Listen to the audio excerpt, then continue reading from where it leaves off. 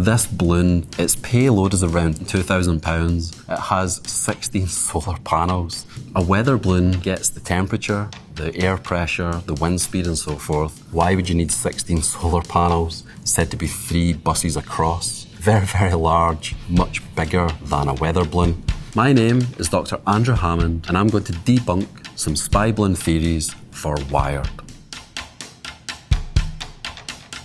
In the world of intelligence and espionage, almost anything is possible, but it's highly unlikely that this was a weather balloon. It's quite interesting, the flight path that this took.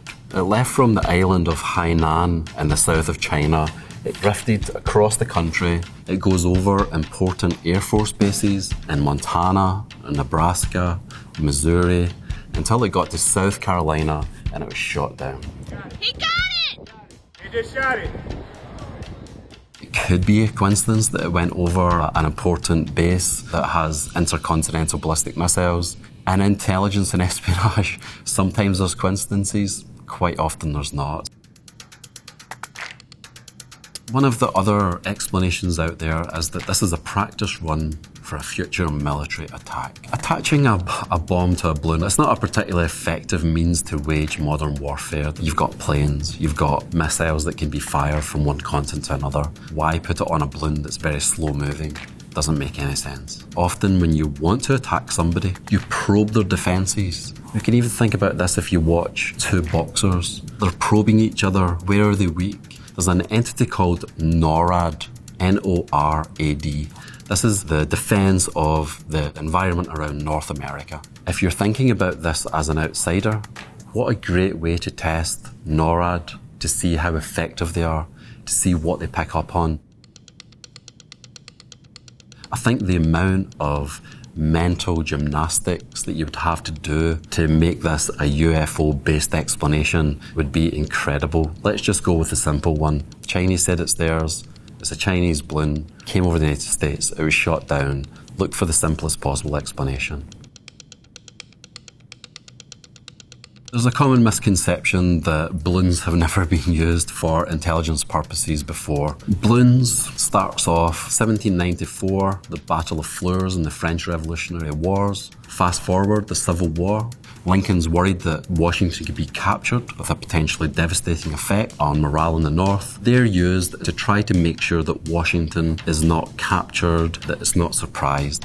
Were also used in the Second World War as an obstacle over London to try to disrupt German bombers during the Blitz. The Cold War, there's various balloon programs. The United States, for example, had a program, Project Moby Dick, 1956, to send balloons up over the Soviet Union to try to get a picture of what they were up to.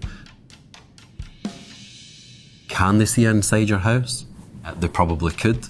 I guess the question is, why would they want to? They might be interested in what the Vice President's up to. They're not going to be interested in what the average person is up to.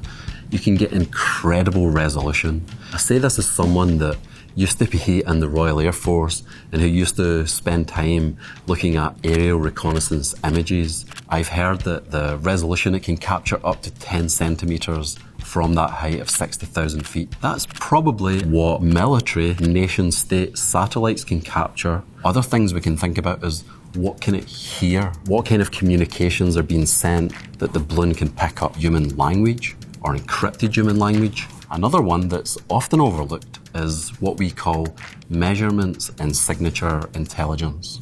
What can you smell?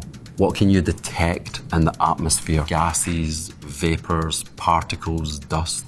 1949, the Soviet Union detonates a nuclear weapon. The stunning news has the atom bomb and has exploded it. They've used information intelligence from people that they had inside the Manhattan Project, built their own bomb, and they detonate it. How did the United States find out about it? It was the detection of nuclear particles in the air.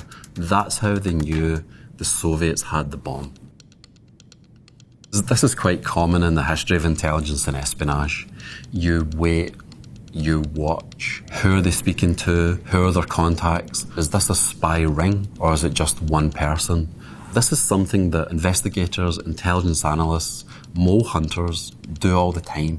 The more you let it go on, the more you can see the tentacles of the espionage. It's something that happens every day in international politics. It's part of the world around us. Maybe you don't see it, but it's taking place almost everywhere.